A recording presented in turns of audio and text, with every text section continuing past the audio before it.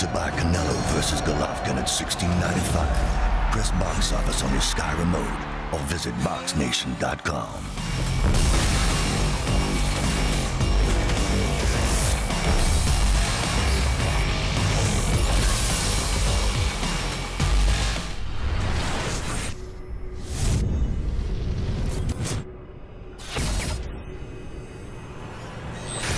IFL TV in association with MTK Global. I'm at Liverpool Town Hall today for the final press conference with Callum Smith versus ERIK Skoglund. With me, I've got the man himself, Mr. KALLE SAUERLAND. How are you? Yeah, I'm very well, thank you. How are you? Yeah, nice to see you finally. Yeah. You've been here ages. Good. Yeah. Yeah, I had a bit of plane problem this morning. Plane problems in Hamburg. Yeah. It happens. Yeah. But here now, press conference done. Weigh in and then fight night. Excited? Very excited, very excited. Very excited to bring this beautiful tournament and trophy to Liverpool. Got a little diamond belt picked up on the way as well. Nice, isn't it? This. Nice and polished.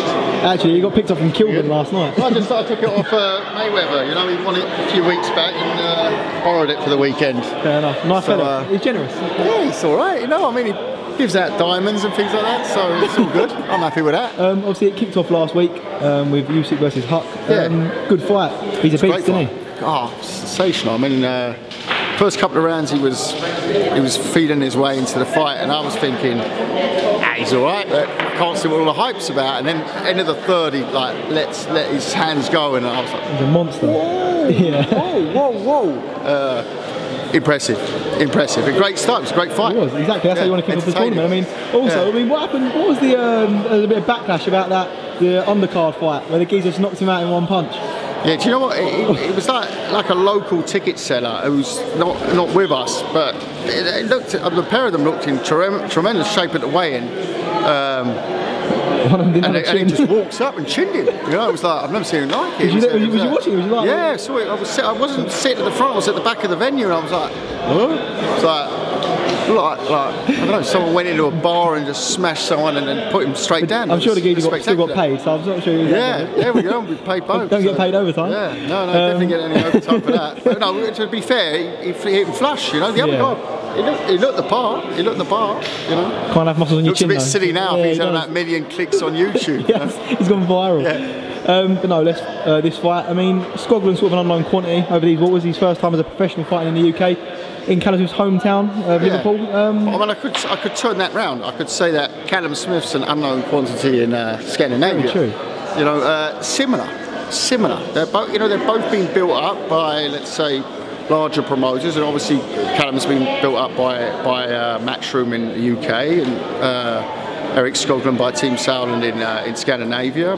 You know, hyped up to be the next sort of the next Mikkel Kessler, and you know, Callum Smith's obviously been hyped up to be the next big thing over it. So Saturday is going to be a question of, you know, who's the hype job, who's not. For me, I mean, for me, neither of them are hype jobs, but a lot of people will look at the loser and say, well, we talked him up, but he weren't nothing. So I think there's a lot of line like that for them, but I think ultimately you've got to look at the one is #1 in the world and the other one is #2 in the world, I think, the IBF. So Eric's dropping down in weight.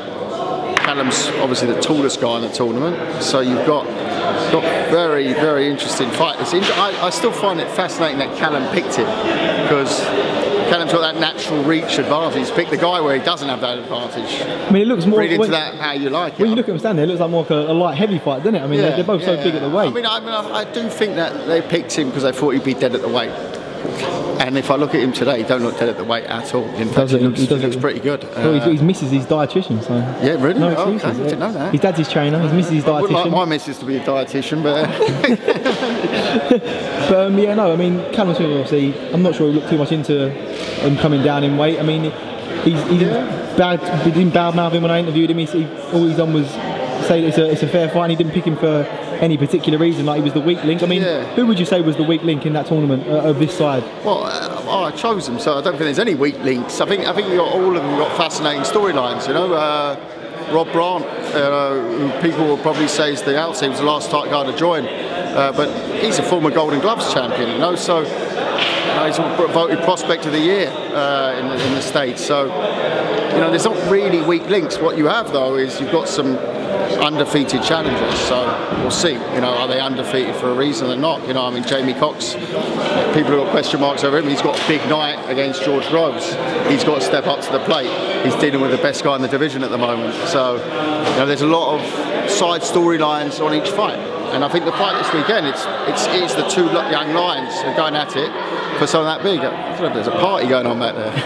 Obviously, I mean, Sauerland obviously mostly based over Germany and the Nordics and Scandinavia. Yeah. But this tournament sort of put you on a platform where you're going to be in the public eye in the UK with obviously 4 British fighters. Yeah. No, we've got some British fighters. Oh, George Groves, you know, George Groves. Yeah, no, but I'm saying over here, you rarely do shows. Right, I'm right in saying that? Yeah, no, it's, well, no, we don't quite like in the UK. More not when we are continental-based promoters. You know, but you know, you guys have the Brexit going on here, so you don't want to see the back of me then. You see, you guys, you're more cockney than me. It's like you can't start playing that I'm card. a convenient cockney. Yeah, fair enough. But yeah, no, I mean, Saturday, looking forward to it. Expecting big numbers. I'm expecting big numbers on ITV. I think it's smashing that it's going on free to air. I think it's a great way to formally launch the tournament in the UK to be on free to air. And I think it sets up, you know, the ITV message out there. You know, we went with ITV for a big reason, that they have got the whole tournament. So, you know, I think that's great for the UK fans. That it's all there to see on ITV. We'll see what happens, but obviously, I'm sure I'll catch up with you at the weigh-in, or if not, fight night. But until then, Callie, thank you for coming to IFL TV, and I'll catch up with you soon. Nice, man. Thank you.